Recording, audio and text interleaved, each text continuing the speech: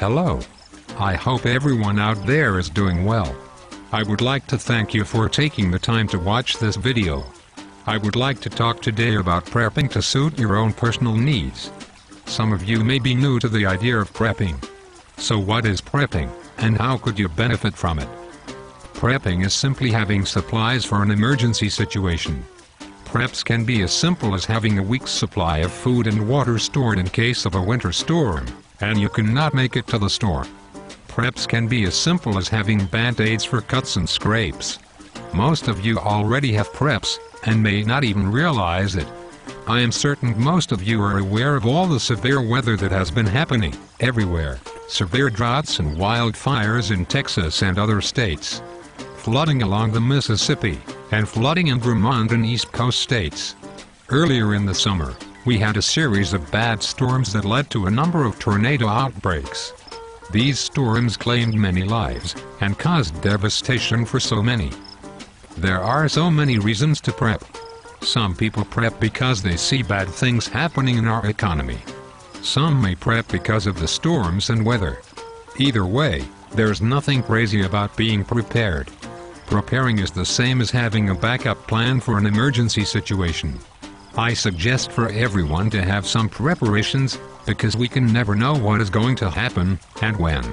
Everyone needs to prepare at their own level, that suits the individual that is preparing. Everyone's needs and situations are different.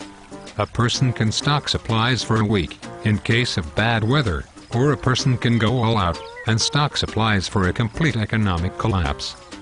Whatever your circumstance, how can a person go wrong for having a few supplies on hand for an emergency? You should stock preps to a level that you feel comfortable with.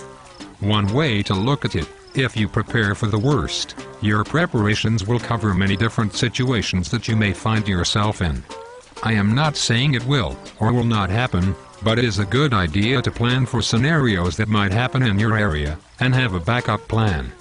Stocking foods that have a long shelf life, and stocking water is a good place to start. Stocking medical supplies, and having alternative sources for lighting, cooking, electricity, and transportation, are other aspects of prepping that one may consider also. Having a firearm and ammo is also something to consider because it offers protection to you and your family, and doubles as an emergency backup for hunting food.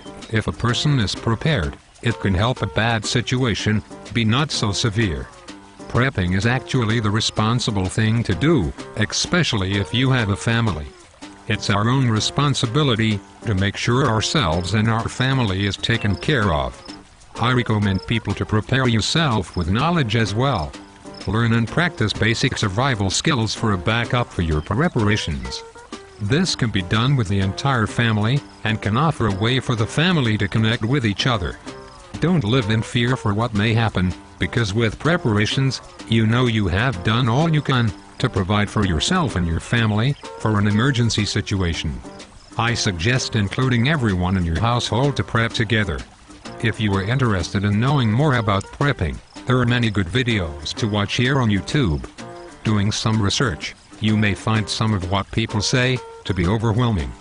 Just remember that you don't have to prep to have the supplies that someone else has, but to a level that you feel comfortable with. Some people like to sensationalize that prepping is crazy. This is the farthest from the truth. Prepping is being prepared, and having a backup plan. Being prepared keeps us safe, and there is nothing crazy about that. If nothing else, I recommend for people to have at least a week's supply of food and water on hand. It may just come in handy.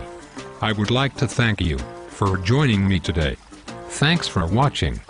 Be safe, and God bless.